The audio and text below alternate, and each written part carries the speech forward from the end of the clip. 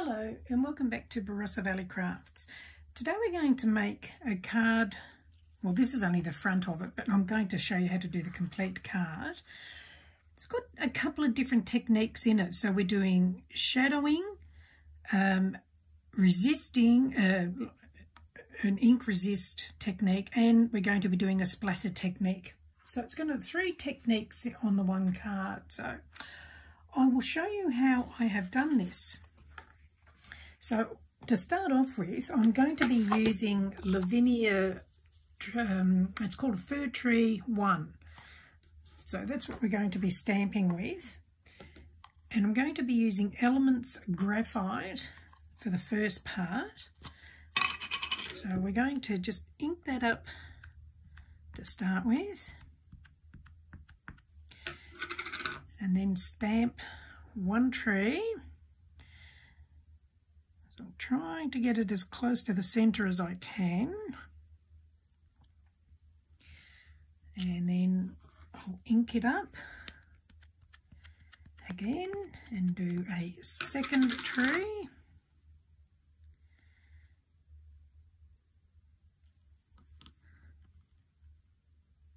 So you don't have to use trees for this thing. You can use any sort of stamps that you like, but I just like this with the trees. That looks wonderful with a feather as well. But for Christmas, we're going to use trees.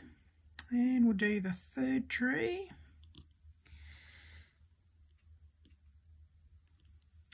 Okay, so now I'm going to clean up my stamp. I need to make sure it's nice and clean and dry for the next step. So next up, I'm going to stamp it with Versamark.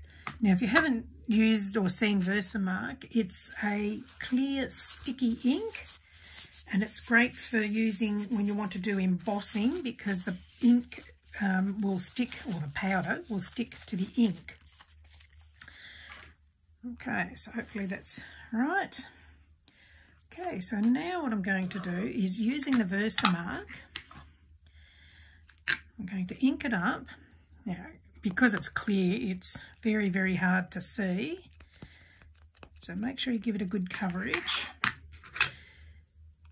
Now, lining up the tree that I've just stamped, so we're going to just hover the stamp over the top and move it to the left a little tiny bit, and then stamp it.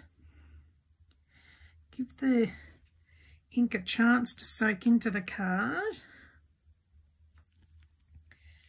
And then we're going to repeat that again with the other 2. So just ink it up again. Make sure you ink it really well. Line it up with the centre and move it a little fraction to the left. And press.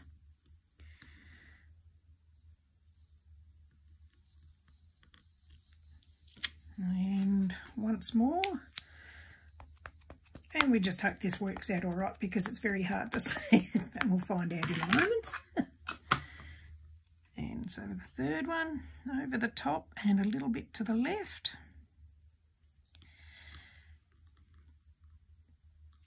Okay, let it soak in. And lift. Okay, so now we're going to get a scrap bit of paper. And I'm going to be using Wow Opaque Bright White Superfine Embossing Powder. So we're going to cover the pictures with the embossing powder. Make sure it's well covered. And then tip off the excess. There we go. I think you can see that on there. I'll just pop this away before I knock it and blow it everywhere. Now I'm going to use the heat gun to melt the embossing powder. So make sure you heat the heat gun up well. Sorry about the noise. Make sure you heat it up well before you actually take it to your work. Okay. And now we'll melt the embossing powder.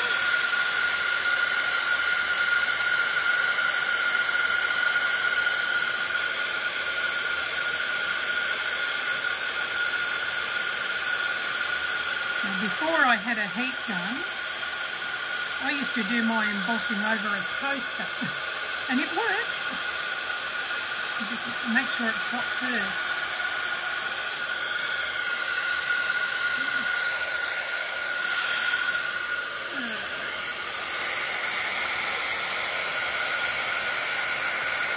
I think you can see that melting.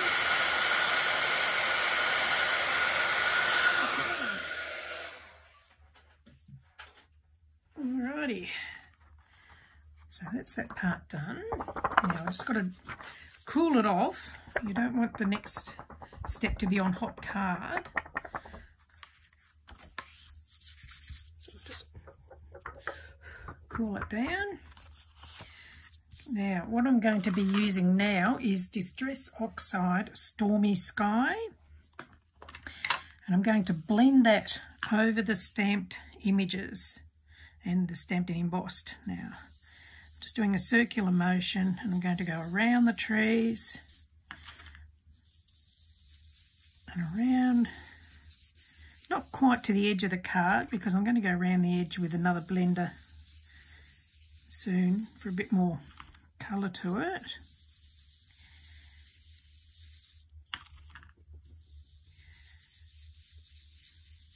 So you don't have to necessarily use the colours I'm using, you can use other colours.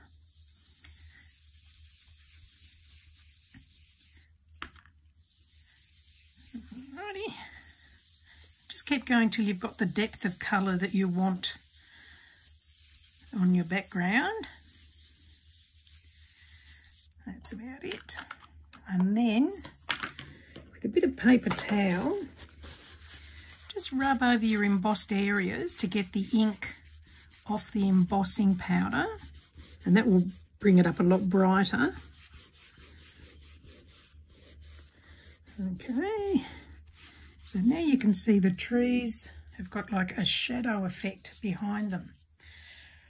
Now the next thing I'm going to do is dipping. I've got a fan brush here and I'm just dipping it in plain water, and I'm just going to splatter it over the card. So what that's now doing is the water will bleach the ink. So we'll just let that sit for a minute, and then we're going to dab it dry. So now I'll start dabbing at it, and you can see where it's hit the ink, it has bleached some of the ink colour out. Gives it a snowy sort of effect. Okay, so hopefully I've got all that dry now. And now, using the foam pad and the blender, I'm just going to ink up the blender. I'm going to go around the edge of the card. So I'll just go all the way around the edge.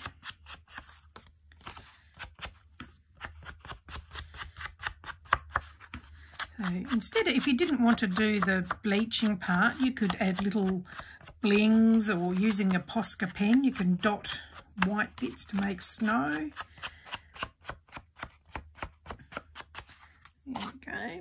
And now we're going to put the card together. So I've got a matte card to go on and a base card. So we'll just pop the matte onto the base to start with.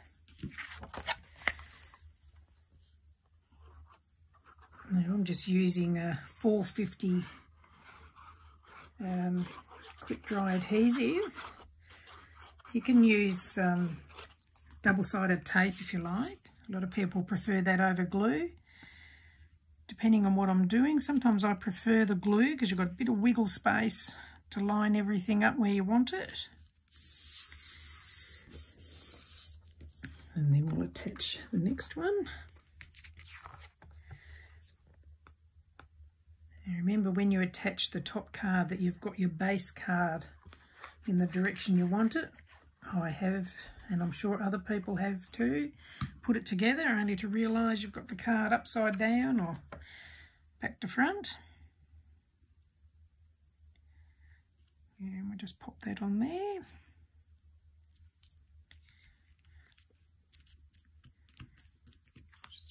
over. Give it a good press, make sure it's all stuck.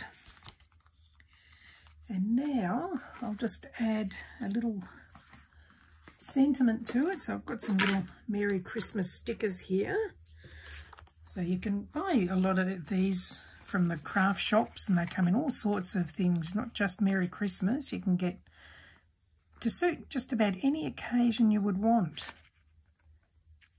I can just get it up. Now they're very fine, so I've got to just be careful that I don't stick it onto itself. And I'm going to pop it up in this top corner. Just push that into place. And there's the card done. I think it's a very effective technique, or 3 techniques, and very easy and quick to make. So hopefully you've enjoyed that. If you have, do give me the thumbs up, and feel free to subscribe if you'd like to see more of my tutorials. And I'll add a link in the description to my Facebook groups. I've got 2. One's called Barossa Valley Crafts. The other one is called Cardmaking for Beginners and Beyond. And feel free to come and join us and share your crafty creations. They don't have to be from my tutorials. They can be anything that you've made using any products. We're not limited by brands or anything. Thank you for joining me, and hopefully we'll see you soon. Bye.